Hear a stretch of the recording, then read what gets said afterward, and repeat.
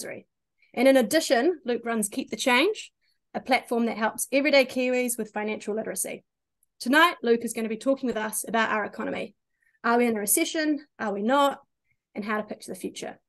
Before I hand over to Luke, I just want to take the time to acknowledge the farmers down south that have been affected by the floods, especially if you guys are lambing at the moment. We hope you're getting the support you need, and please reach out if you do need help.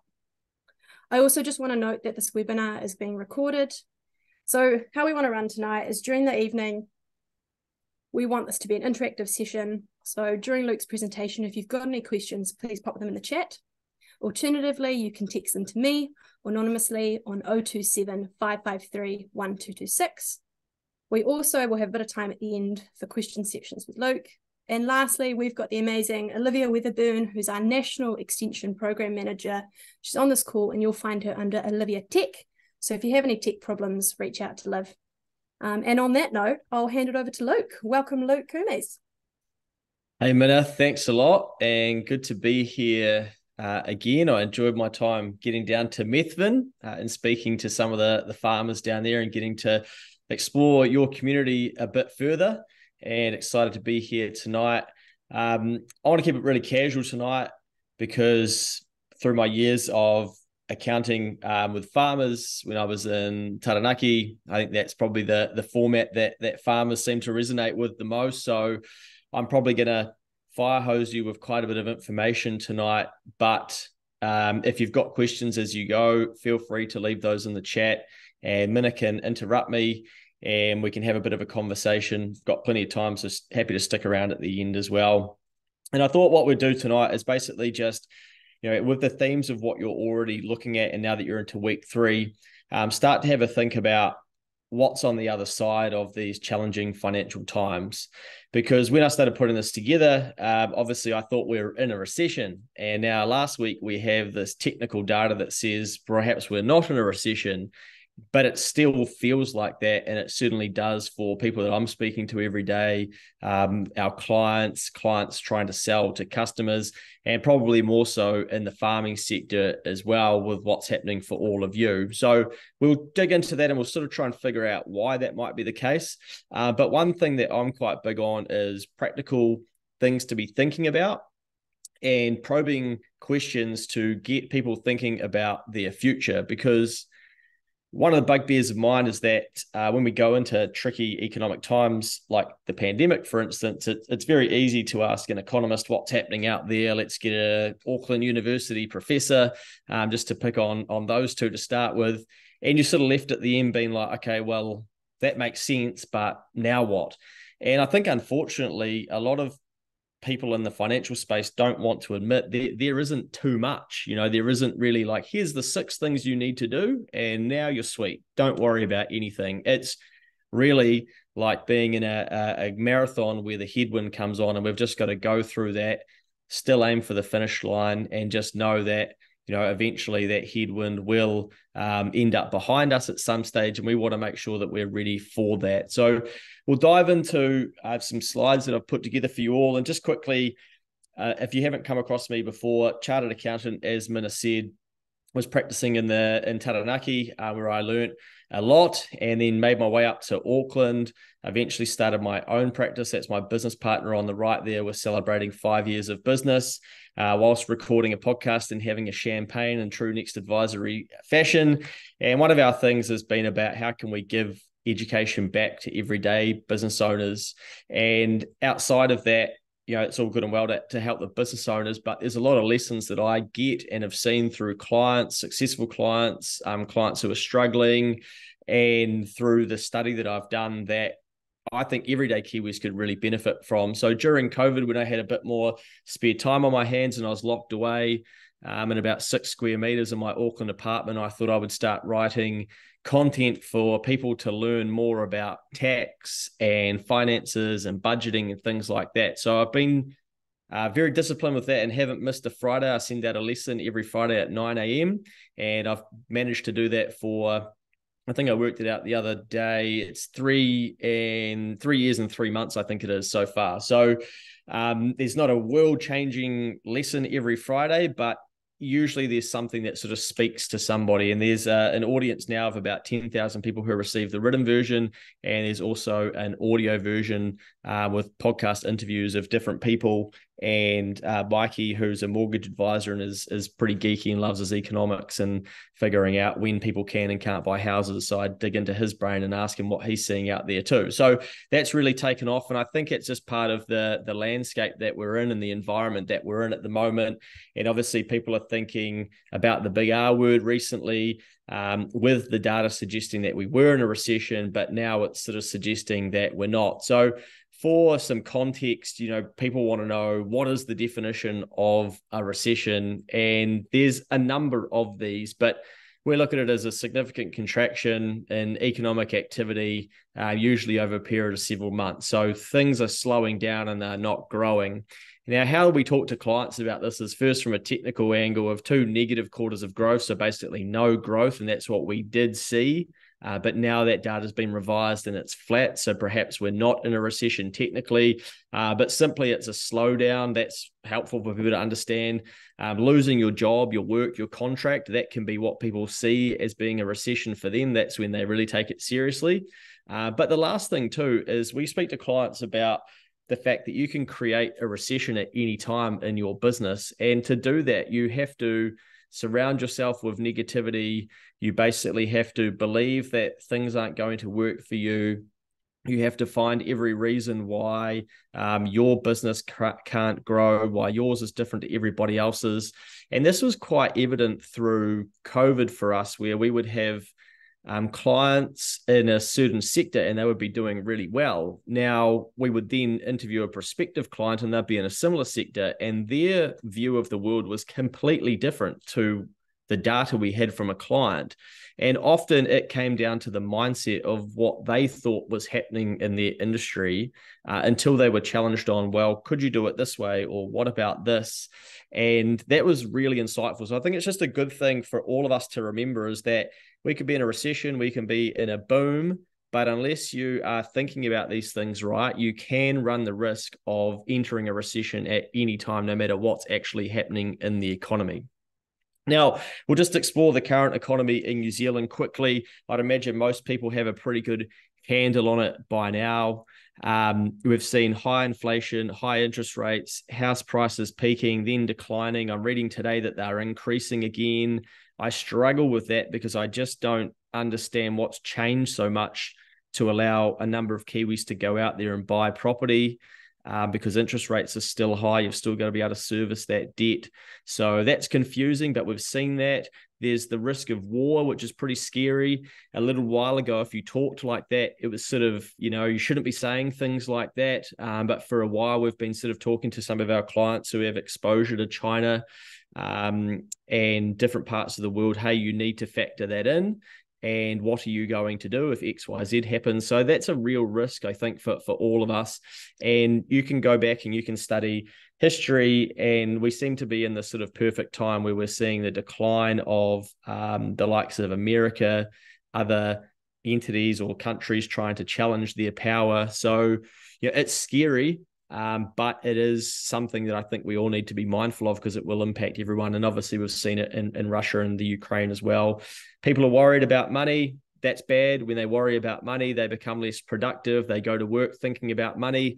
I know this firsthand because I would do a lot of dumb shit in my 20s and go to work on a Monday and been thinking about how I was probably going to be working till Wednesday to pay off some of the decisions that I'd made over the weekend. And unfortunately, that distracts us from our work. But this is happening at a level because of cost of living as well now, rather than just Luke making silly decisions on the weekend. But people facing staffing issues, hard to find staff. Just on that, really interesting, a lot of talk in the media at the moment about migration that will fuel house prices. That's helped us avoid a recession because they're coming in and the economy's growing. We have clients who help fill the gap of labor in construction. So they will go to the Philippines, they'll bring Filipino workers over here, and they're saying to me, mate, we don't need to bring out as many as we thought we did. The work's not there. People can get their own resource as well. I'm getting calls from Filipino people here that are working and they're saying to me, can I get 40 hours because I'm only getting 30 hours in my job that I'm here at the moment, but I want 40, I want 50, I want 60 because they want to work, they want to earn the New Zealand dollar and they want to send it home. So often I think what's happening in the media and the big words that we keep hearing like migration, often it's lagging and those things have been and gone. So we're talking to our clients about the turnaround of that. And that probably started 3 months ago. So I do think migration probably peaked a little bit in that regard and then is coming back the other way. But I'm not an economic geek that's sitting on all the data that some of the banks and stuff have that they can access every week. I just go off what are our clients saying, what can I see in their profit and losses, what's happening in their business.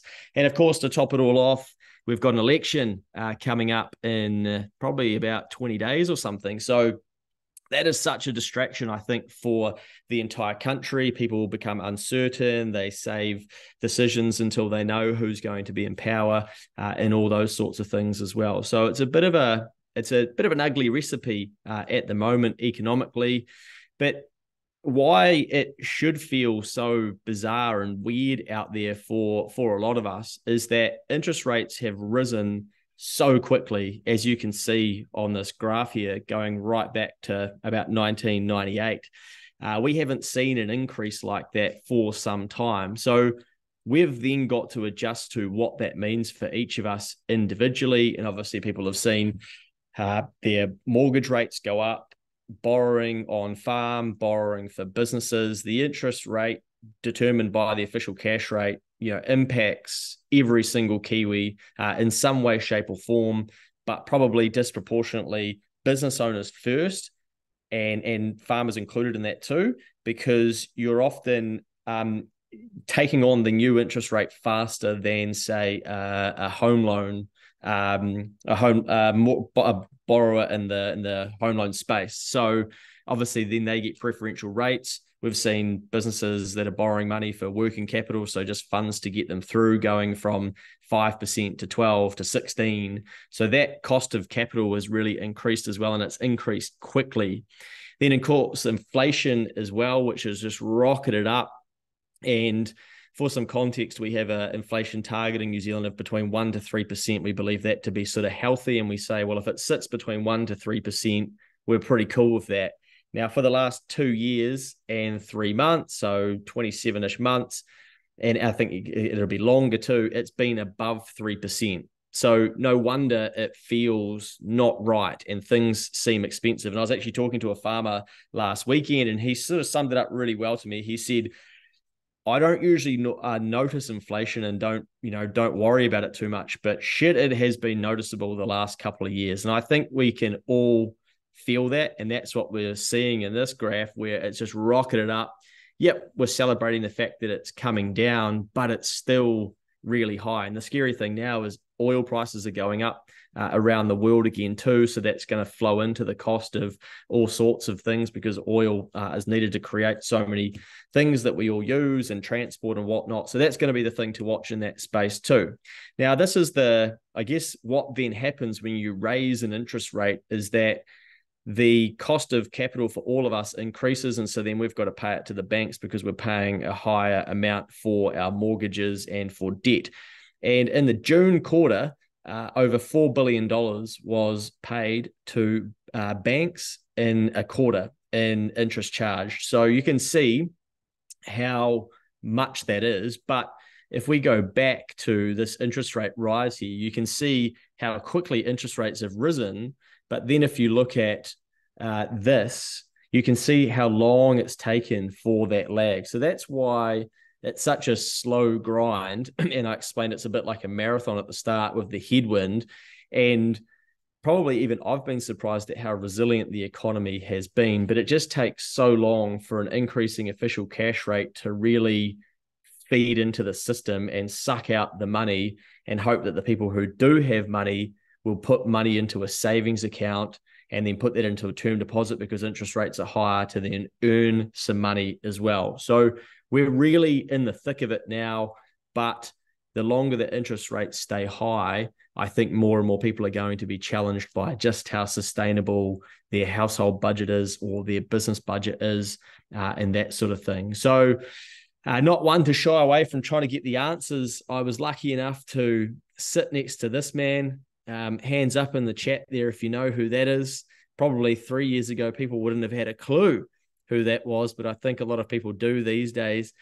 Adrian Orr, who I think is one of the most powerful people in New Zealand.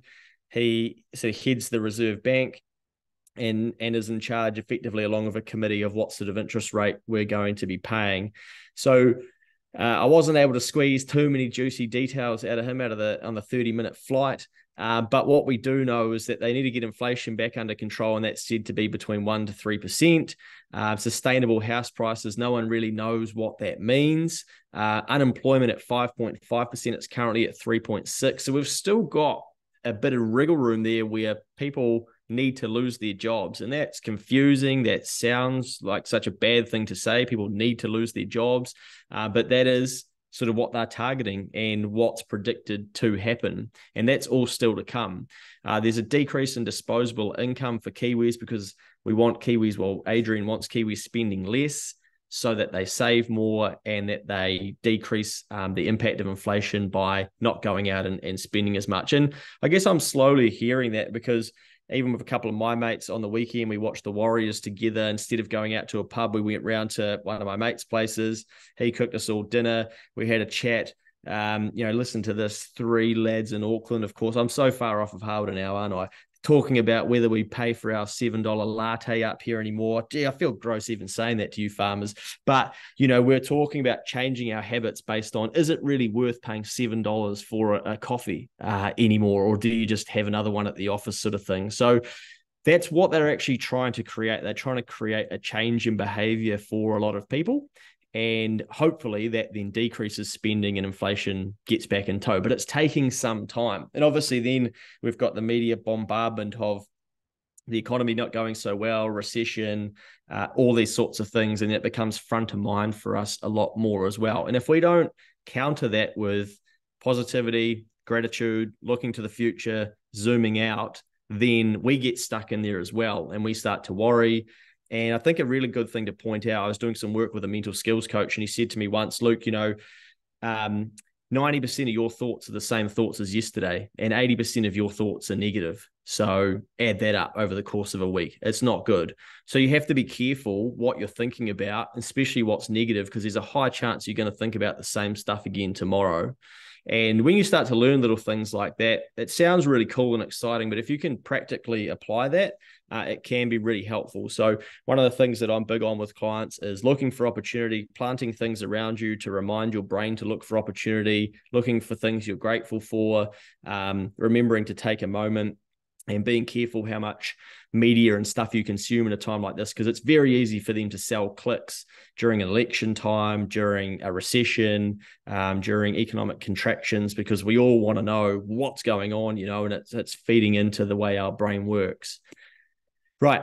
A couple of conversations that are sort of very common this year that I thought you might find interesting.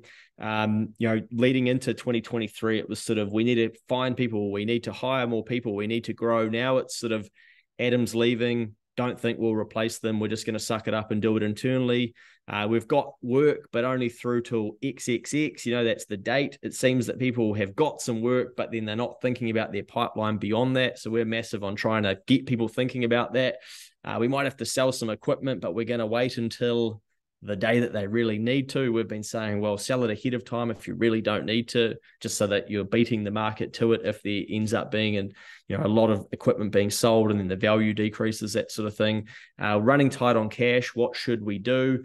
They've seen an increase in people turning to the likes of Prosper Finance, which is a high interest bearing type of finance. So it's very costly, but that's creeping in. And people need cash to keep their business running. Cash is fuel for their business. And when the going gets tough, they'll do what they can to get some of that cash in. People waiting on someone to pay. I've had clients this year who have not received payment, and then businesses they've done work for have gone into liquidation. So they're asking me, what happens? Do I get my money? Can I claim it from somewhere? So some business owners, especially younger ones, getting some really brutal lessons about business at the moment. But all in all, most of our clients are getting through quite well. There's some debt getting racked up to the IRD. Often the IRD can be slow to chase debt, so it's very hard to see the cracks in a business because you can push out your debt to the IRD sometime. We don't suggest doing that, but that's often where debt will be hidden in a business is have they not paid their GST, their PAYE, and their income tax. So clients are asking about delaying tax payments and things like that too, and that is possible. A couple of scary statistics for you. Recently, Xero surveyed some small business clients, and one half of them basically said that they're not paying themselves anything yet, or at the moment. And I don't think that's not good, because when you're not paying yourself, we all have times where we have to cut things back and sacrifice and whatnot. But when you're not paying yourself, you start to then wonder, is it worth it? Do I put in the same amount of effort? And that's a really concerning statistic, that a half of business owners aren't paying themselves. They're obviously sacrificing their salary so they can still pay their suppliers, their staff, and things like that. But equally, 94% are not achieving their goals. Now, I would argue that given the work that I've done over the last 7 years in the small business space, a lot of businesses don't actually have any goals. So if they were asked, are you achieving your goals? They would just say no anyway, because they probably don't even have any. But to think that 94% are responding to a survey saying, we're not achieving our goals, we're not getting closer to them, that's not a good, framework to be going into your business environment in. So that's a little bit concerning. It'd be interesting to see that data change over time. But that's a bit of doom and gloom, and I thought we'd get into some perspective before we explore some other areas. But I'll just pause there and just see if Minna has anything that she'd like me to run through, if there's any questions in the chat or anything. Awesome. Thanks, Luke. No questions in the chat yet, so keep those coming. But I do have a quick one for you. So what do you foresee happening in the economy from here? Well, I think that we're just going to have a slow grind. That's probably the analogy at the start that I've continued to use for people, is in a marathon with a headwind, and we've just got to grind it out. I think interest rates are going to be high for some time. Part of it as well, and it's not great to sort of talk like this, but 4 years during the COVID response, we gave out a lot of money, and there's no such thing as a free lunch. I think we all hear that growing up, and I think we're learning what that means right now. And what that basically means is that someone eventually has to pay, and we're all collectively paying. Now, you can argue whether the response in terms of how much money was handed out was right or it wasn't, but eventually we had to pay the price for the amount of failure that we didn't allow to happen. And again, not saying it's right or it's wrong, but I think a lot of people have forgotten that, and they've gone from COVID's really tricky because it was really unfamiliar to this economic period sucks. What's going on? Someone fix it. But I think we're really just paying the price for some of the decisions that we made around giving people access to so much credit, 0% interest for businesses, resurgent support payments, COVID support payments, a high trust model to get money. So I do think we've got to we'll see all that money wash out of the economy. Something in the back of my mind, and I've sort of decreased this, but it's sort of coming back at the moment, just makes me think that there may be some sort of black swan type event where we wake up and something major's happened in America, for instance, or someone's defaulted on a massive amount of debt. I thought we were going to see it when the banks started collapsing in America. So I think that's the bit of my brain that thinks will dramatize things and think shit, something major could happen. Yeah. But I think even if that happens, I just think we'll go back to the response during COVID, and it will be, well, yes, we know inflation sucks, but we're going to have to print more money, and we're going to have to bail people out, and we're going to have to keep this show moving. But that's going to be very tough, because it will just then mean it'll be harder to get on top of inflation. So that's me purely speculating and guessing, but I've mentally set myself up to go through economically a very challenging time. And if it's better than what my mind expects, well, that's just a bonus. Yeah, I've got 2 questions sitting in the chat here, so if it's right, I might fire those away before we keep going. One of them here says, it's hard to be positive and grateful with all the election negativity, ignoring the low interest rates we've had and been enjoying for so long. The thousands of lives saved by the COVID response, the generous and prompt government help to farmers and orchardists over the cyclone damage, and the high trust wage subsidy scheme. And I suppose, what are your thoughts on that, and sort of your thoughts on having a positive mindset while staying realistic there? Yeah, it's fair. I'll show you something. So I keep this. I have one of these every year, and this is just a hardback written journal, I guess. And I try and write down 3 things every night or day that I'm grateful for. And I can show you page after page after page. And then I've got another one. It's underneath this computer. And I agree, like it can be very tough, but at the start of that statement, it said in a time like this around the election sort of thing. So I guess remember that we'll zoom out of this eventually too, and we'll get out of this economic environment, we'll get out of this political environment, we'll get out of this division, I hope. But the thing that I notice when I do this for myself every day, and you have to set a calendar reminder to do it to start with, because your brain won't remind you to do it, is that it's the smile from a stranger, it's the call from your sister, it's the win that you had, it's the sun that's the knocking off an hour early. It's these tiny little things that you can actually find to be grateful for. And I think the point of it is that it then helps you see the world just a little bit differently and show up a little bit differently to you as well. And I appreciate, that not everybody's going to be into that sort of stuff, but it's something that, I've done for a number of years now, and it's genuinely helped me.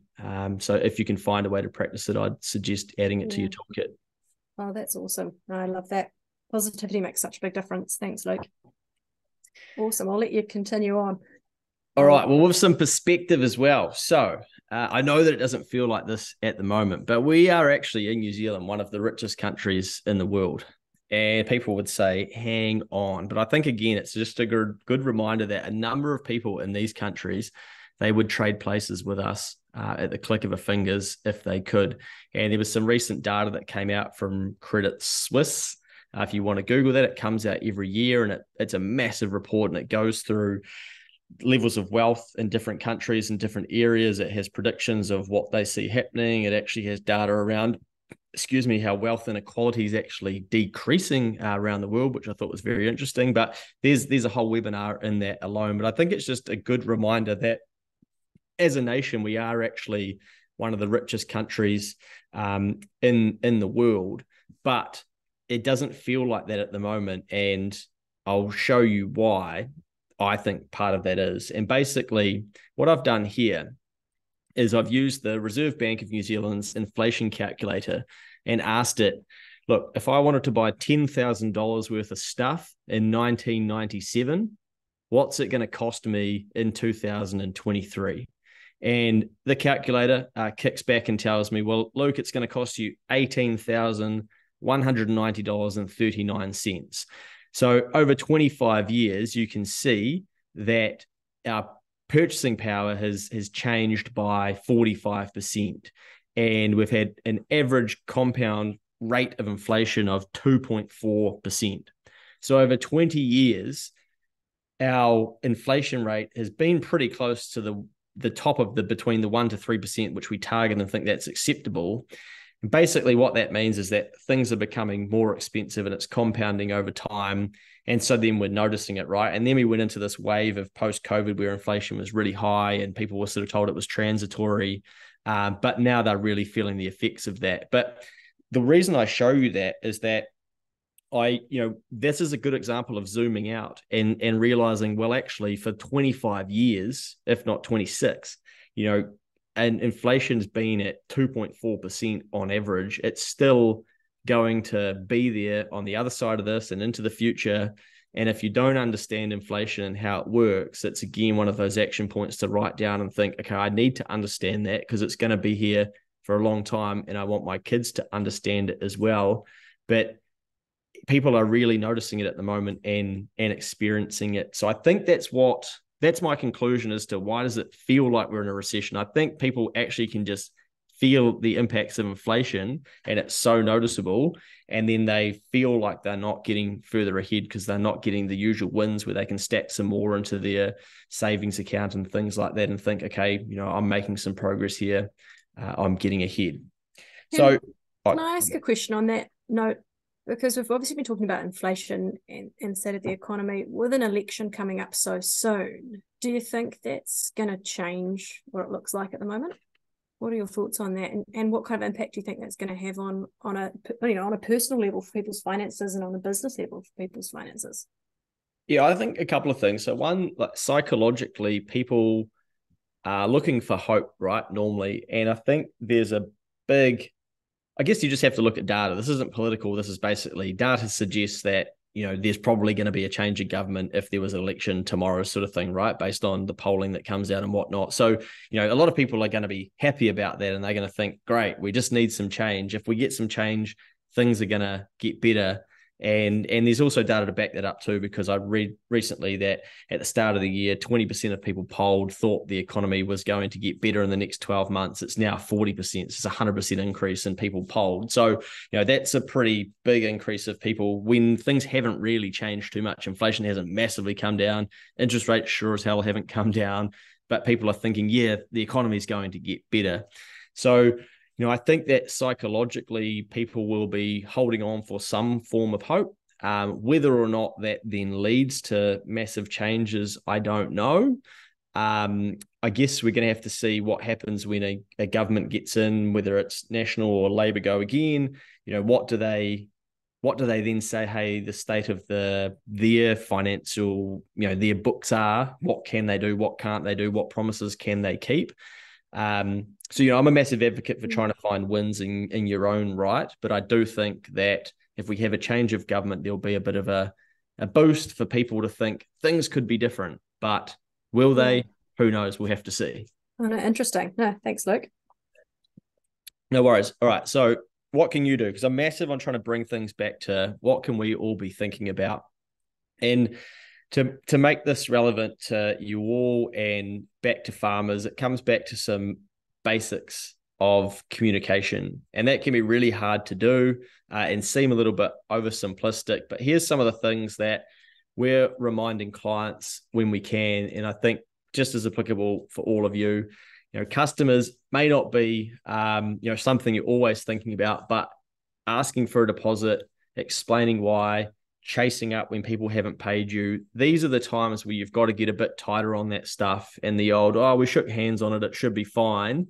You might want to have the extra call and say, look, before we send the stock over or whatever it is for you, going to have to receive a deposit or some form of payment, because you don't want to end up like my client who did 70 grand worth of work for a residential builder, installing all of the heat pumps for all of these units, and then finds out, well, actually that business has gone into liquidation. You're not going to see your 70 grand. And then he's ringing me asking, can I actually go and take those units out of the wall? And I said, I'm not a lawyer. I can't give you that advice.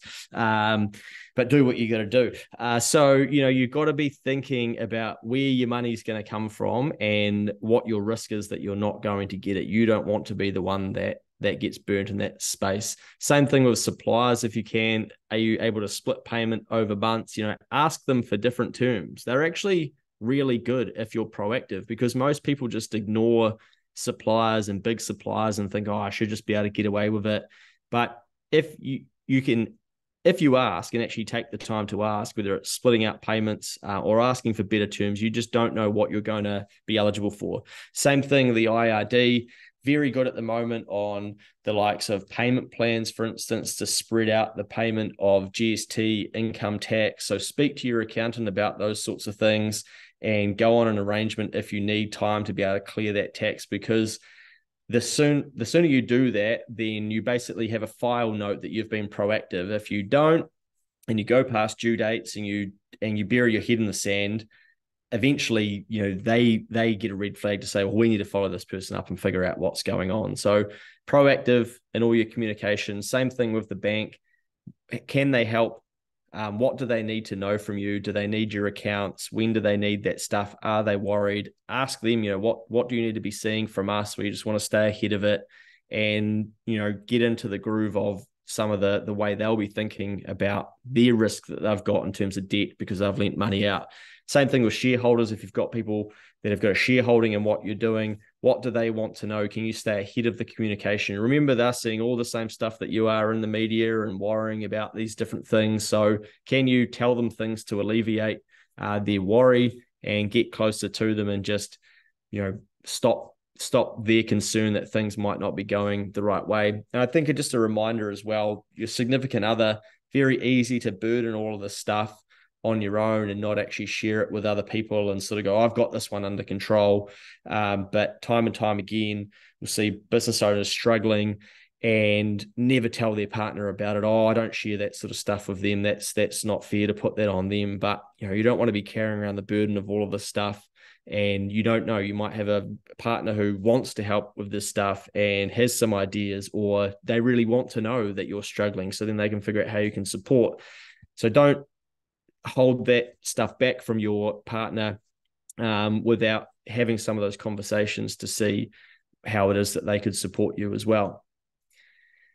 Now, the other thing to be thinking about is obviously with money being tight, do we need everyone? That can be really hard. It's a hard decision to let people go. I was having a conversation with a farmer last week and they were telling me about how there's a season for them. And when I use the word season, basically the time period for them where they're saying, I'm not going to get a relief milker. I'm just going to have to do it all myself. And that's the time where I'll listen to some podcasts and do some learning and I'm going to suck it up. But previously I've paid someone to do that, but not this time.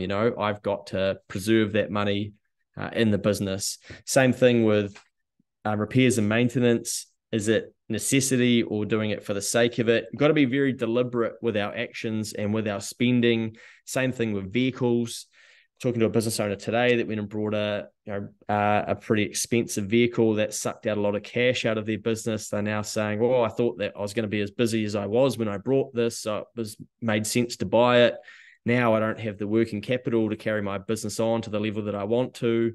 What are my options? So probably should have financed a portion of that vehicle and paid that down over a 12-month period, but didn't ask for advice at the start, just went out there and did it. And now they're backtracking. So, put your hand up if you're making big ticket purchases and doing things like that. Have a think about what advice you may need.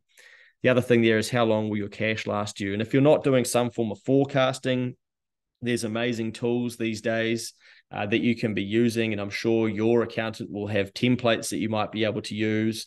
But, accountants can be quite good at selling people cash flow forecasts that they do and they give to you and they give to the bank. All good and well, but you want to understand it too. And you actually want to use this tool to figure out how money's coming in, when's it coming in, what does that look like, what expenses do we have going out, because it's just going to give you more awareness around your finances.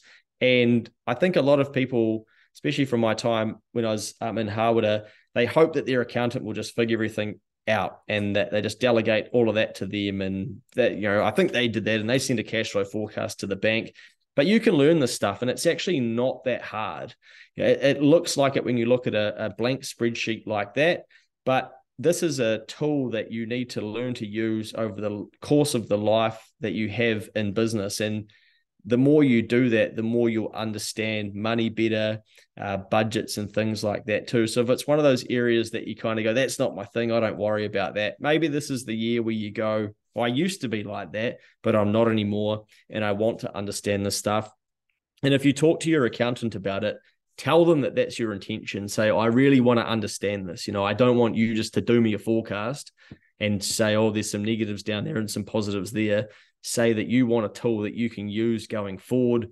What's their suggestion? Or even have a Google, ask different farmers. There will be something that you can use that you can get your head around that will help you go on a journey of understanding cash through a business, because it is the most important thing in every business. It creates worry, stress, sleepless nights about when am I going to run out of money? How does it all work?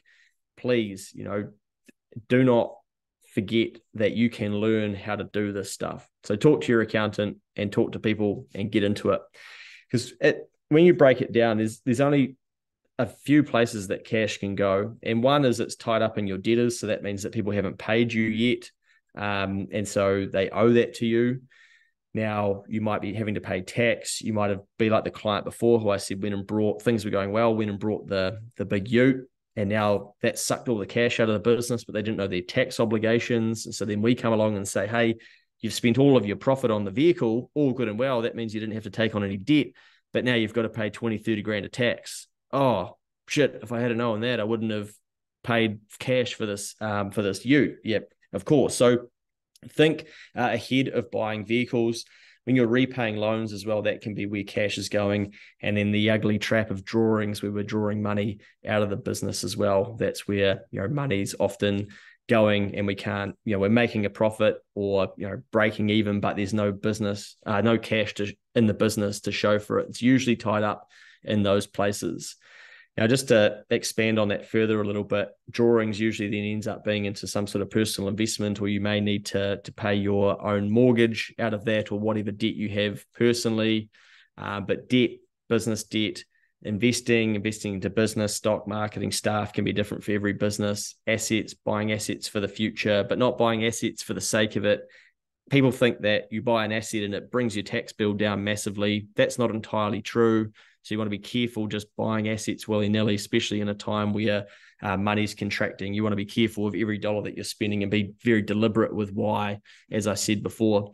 Building a buffer of cash, this is something that we were trying to get into clients a couple of years ago and say, start building it now. It can be very challenging to do when things are tight. One of the ways that you can think about it is just taking a small portion every month and then moving that into a separate bank account. And you can start to see that grow, and you know that that's not yours and that's just there for a rainy day. But I think the whole save for a rainy day type concept, that might have evaporated or gone. It seems like we borrow when it when it rains is almost the way that it goes at the moment. So, can you get back to the point where you build up a buffer of cash, and maybe this economic contraction may be the thing that teaches you to do that in the future as well. Awesome. Hey, Luke, can I just jump in with some more questions from the chat here, if it's all right? Mm-hmm. So one of them is, this is around the forecasting that you were talking about and the cash flow forecasting, which I love. I think it's great if you can start having that vision. And it's around, livestock reconciliation and updating that and updating your inventory as part of that forecasting. How important is that? And can you give some tips to farmers about what that might look like practically for them?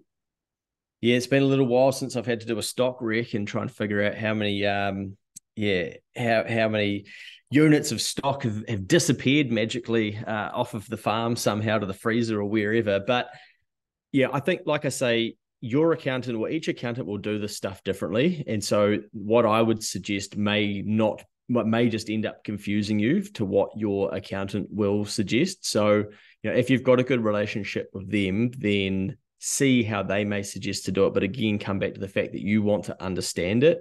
The movement of stock shouldn't be as important, on paper, what stock levels you have shouldn't be as important as buying and selling, because that's actually when the money moves, right? When you're selling or when you're buying, and that's when it's going to come in and go out of the bank account. So yes, those journals and stock reconciliations and stuff are done to figure out the true profit of the business and therefore tax and whatnot. So they do have an implication in terms of tax to pay.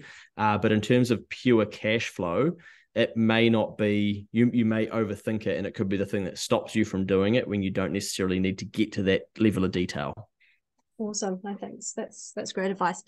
Hey, you've talked a little bit about, times are a bit tough at the moment, but we know that this isn't the first time we've been in situations like that. I'm just reflecting a bit on, farming in the 80s. My parents farmed through the 80s, and I know a lot of people on this call will have either farmed through the 80s or their family would have, or I know someone who has. So we've been here before.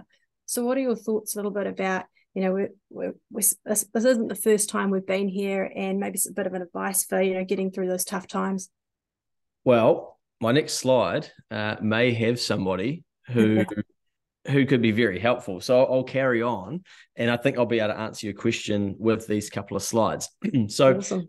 I think you raised a really good point. And there's somebody who has lived through 14 recessions. They're 93 years old. Excuse me. They were just 93 in August. They're worth 112 billion. That's US dollars as well. So probably looking at well over 150 billion New Zealand. They didn't retire at 65, so they're still working at 93. They've kept compounding, so they've kept investing, and they expect change to come. Does anybody know in the chat who that may be? And let's see. Surely someone knows who that is.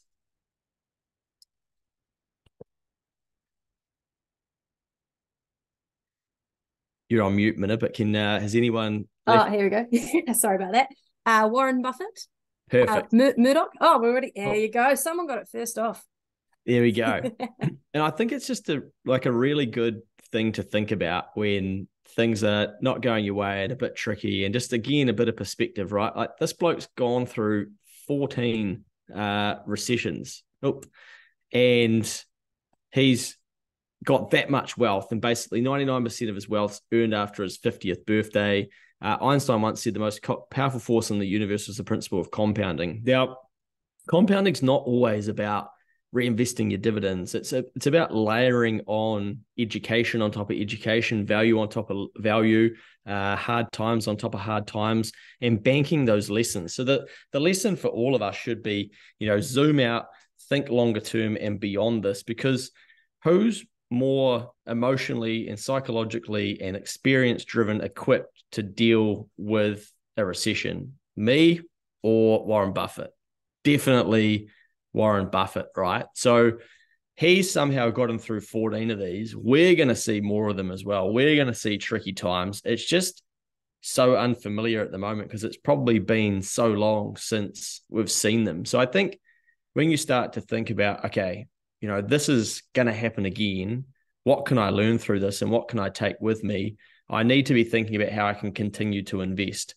And that doesn't just need to be, investing in the stock market, which I think that's what people think about when they think of investing. It's yourself, your knowledge, it's your business and your farm and your systems, and continuing to improve those things in others, in relationships with bank managers, lawyers, accountants, your neighbor, your partner, whatever, relationships, because this is all the stuff that gets forgotten when things get tough. And especially this number 4, your vision and your future. We contract and we're looking at the here and now, and we're not thinking, into the future and thinking, right, what could this farm look like? Where am I actually going with this? Same thing for business owners. So don't forget about these things because they're major. And you get a massive unfair advantage because people forget about this stuff. And they forget that this is where their wins can come from too, which can keep you going a little bit longer. And they stop to do it. And then it's hard to get it going again once they're on the other side. So again, don't, forget about your opportunities and continue to invest in those. You're here learning tonight, for instance, which is awesome. We've got the ability to do this online, and you've got a great series that you can work through. And I'm sure the recordings are going to be there, and you might hear something that you didn't hear tonight, but in 6 months' time. So, there's an availability of information like we've never seen before. And we're lucky in this country to have the access to the internet and be able to explore people's different ways of thinking. Things that generate a return or compound, and your farms will definitely be doing that over time as well. So you're in a beautiful vehicle to achieve this stuff, but it's just a very tough time, and it feels like we've got so many headwinds. So I'm massive on continuing to invest in oneself. And even Warren Buffett and Charlie Munger and guys like that who have all of that financial wealth all say the most important thing to do is to invest in yourself. So, they've given us the answers. We just have to go through it. And a few questions that I just wanted to plant with you to be thinking about over the next few days when you're out and about. What's one thing you want to learn through this? Because that's a lesson that you can take through to the next time and maybe pass it down to the next generation. But, on that too, there's probably people in your area or close to you that, they're not the know-it-all types that are like, oh, you haven't seen anything back in my day. Interest rates were this. It's like, okay, I don't need to hear that now. I need to hear, how did you keep yourself calm? How did you get through this? How did you keep looking to the future? What would you do if you were me? You want to be trying to having those conversations with people that have got some of that experience of going through these tricky times. And then thinking as well, what's your goal for the other side of this? How will you make up for lost time after this? What business and life do you want after this? Now, those are 4 very challenging and thought-provoking questions. They're not just, I know the answers to those, and they'll be different for every single one of us. And it may require, you to sit down with a pad and pen and just actually brainstorm what your brain gives you when you think about these. But, we're not going to get rewarded massively in a contracting time where there's just not heaps of money floating around. But in the future, we could end up back in one of those times, and we want to be rewarded in that time. So these are the times that we've got to set ourselves up to be there and be ready for that. But also, I think as well, don't compromise your values. Like, I'm already seeing some business owners do some things that I think, you're going to regret that. You're going to regret that in 2 years. And just they're in a desperation mode where they're having to do things that I don't think they would have done 2 years ago. And I don't think if we're out of this tricky economic time, they'll be proud that they're doing. So be careful, what you'll be remembered for in times like this as well. The big three, these are three of my favorite questions that I actually took from, again, someone who's been coaching businesses in America for a long time and been through a number of recessions. And these were his three questions that he always gets his clients to focus on when they're looking inward in contracting. And one is, what's the biggest dangers right now that you have to have had eliminated from a year from now? So that gets you thinking about probably your biggest worry and what the thing is that you're really concerned about. Number two, what are the biggest opportunities right now that a year from now you have to have captured? That gets your brain thinking about opportunities. What else is out there? Going back to that question earlier about how hard to be positive in an election environment like this, in a contracting economy, there's always some form of opportunity. We might not be able to see it yet, but we've got to sit with ourselves and go, what is it? There's something. How did Warren Buffett do it? How did he do it for so long? So what opportunities can you spot, and how can you grab one of them? And thirdly, what are the biggest strengths you have right now that you have to have made stronger in a year from now? So yes, you might not get paid for it right now. You might not get rewarded in the here and now, but if you can keep getting better at that, then maybe you will get rewarded for that in the future. And I think someone like Stephen Donald, given that it's close to the World Cup, is a good reminder of that. Continue to work on his kicking, ends up there winning the World Cup, and now everybody sort of knows that story, right? So what things are you good at? What are your strengths on farm, individually, in your neighborhood, in your community, whatever? You must know some things that you're good at. How can you continue to refine those? Because they could be the things that you're investing in that are compounding, and you get rewarded for them in the future. So I think those 7 questions there should really get you thinking, and they're not questions that you should just have the answer for. They're exercises, really. But again, hopefully you write them down, take a screenshot or something, and just go away and do some thinking in that space. Just a couple of business statistics as well, because whenever I do these presentations, people are always surprised. I think that the general population or public think that business owners are killing it and they make heaps of money, because this is what we hear in the media, right?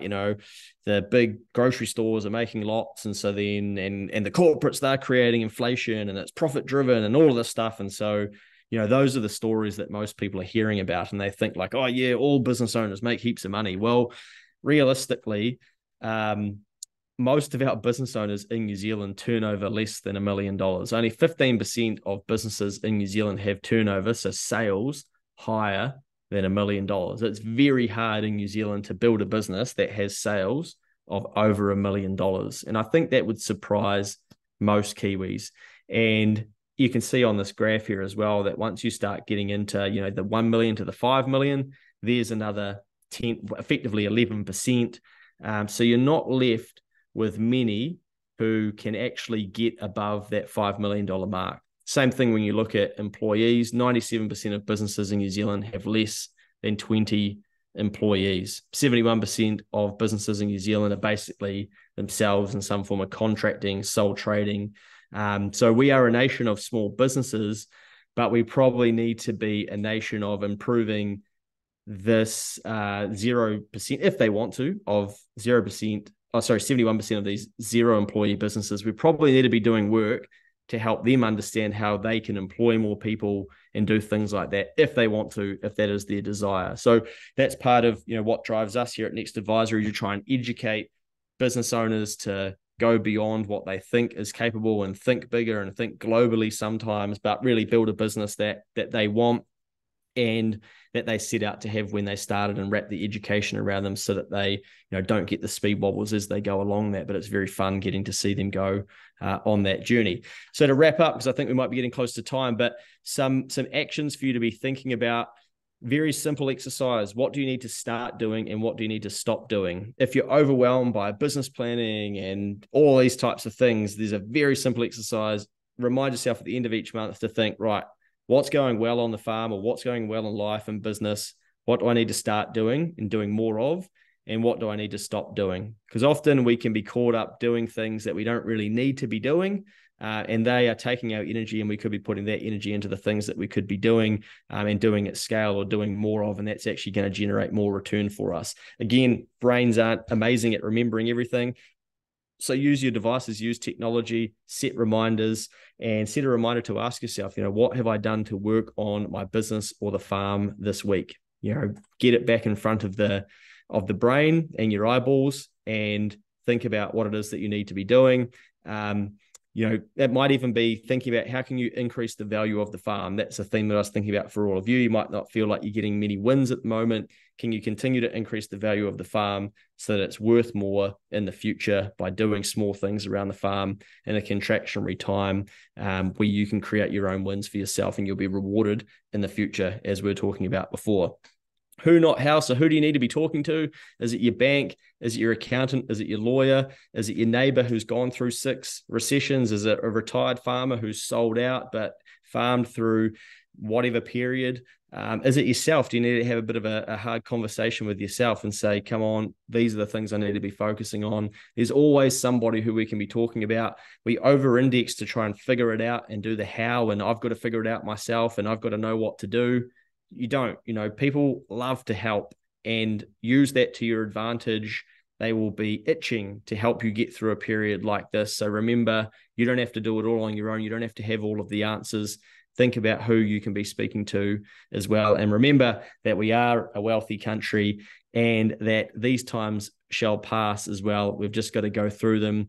But that takes us to learn some new skills and to bank some of these lessons whilst we go through this, but to continue to think about our future so that we can then teach the next generation coming through, or people that are going through the next contraction as well. Awesome, Luke.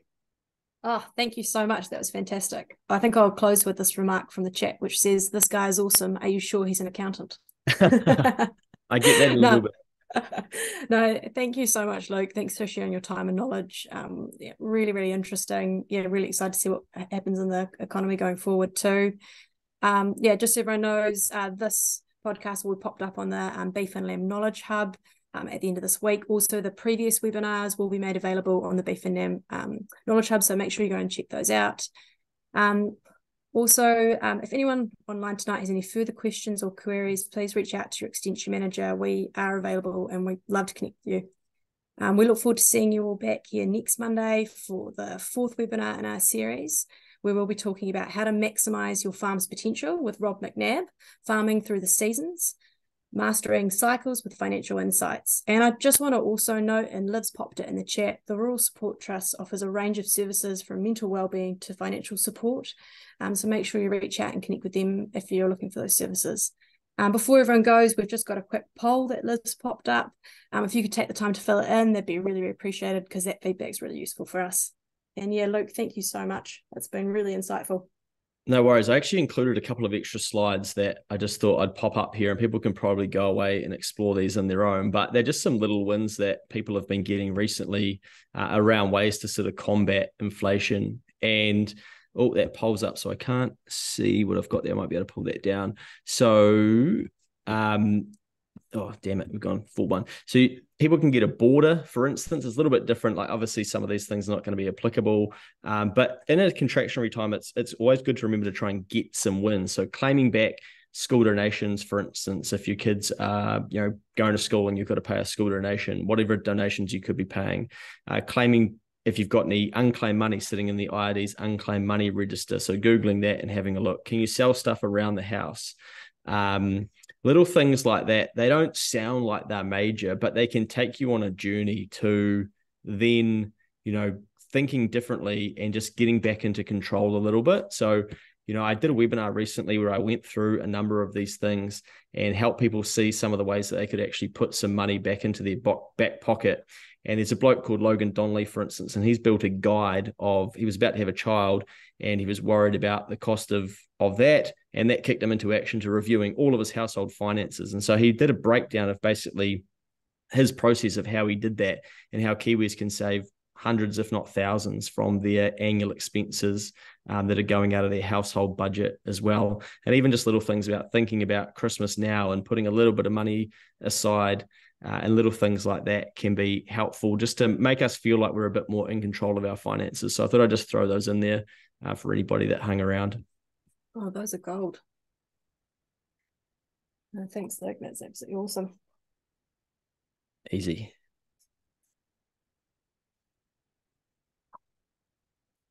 See, the awkward thing for those still live is that I can see the feedback poll. So, these are the it wasn't helpful at all. Damn it. Okay. Yeah, good. Look, there's always work-ons, even for me, right? So it's looking good. No, pleasure to join you all. And yeah, I've got a keen interest in the farming sector and keep an eye on how you're all going. It's a bit tricky when you move out of a rural area to up to a city. In terms of Auckland, people don't obviously talk about it as much, but I know how important it is, the work that you all do around the country. So always keeping an eye out how everyone's getting on. So hopefully the worm will turn, because it's certainly challenging for a lot of the farmers at the moment. No, I agree. And yeah, very interested to see how the next couple of months go. Yes. Yeah. Shall be very interesting.